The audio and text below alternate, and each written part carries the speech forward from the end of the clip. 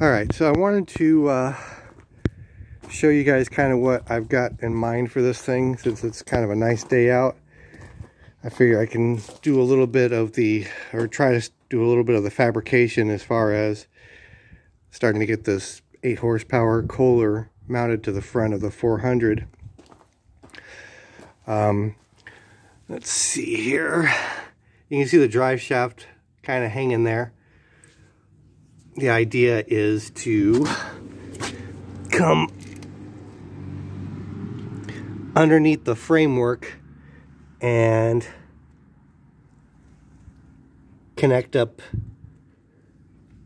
to the front of this pillow block here. Pillow block will be pushed back a little bit. I think I got to get this pulley and clutch assembly off of that thing real quick before I can make any permanent decisions on this. I think I'm looking at about 21 inches overall on the shafting or drive shaft build that I'm going to make for this thing. Surprisingly, the spacing from here to here is exactly the same as it is on the John Deere 200 series machines.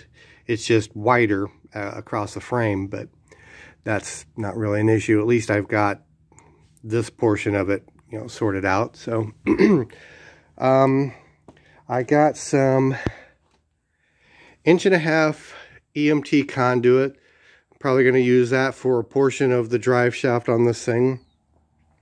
I've got kind of a game plan sorted out on how I'm going to try to keep things reasonably concentric in the process of building this drive shaft. At the end of the day, it's not going to matter. No matter what I do, I'm not going to be perfect with it. So I'm just going to try and get it reasonably close. I made a little bit of progress on this thing, but I made kind of a crucial mistake, and I made it a little bit too tight. So I'm going to wind up having to just cut a couple of chunks of it off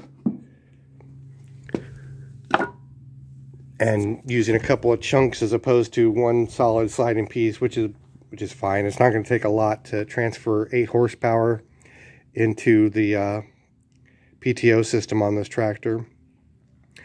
So anyways, assuming I don't run out of motivation in this nice sunny weather, that's what I'm working on today.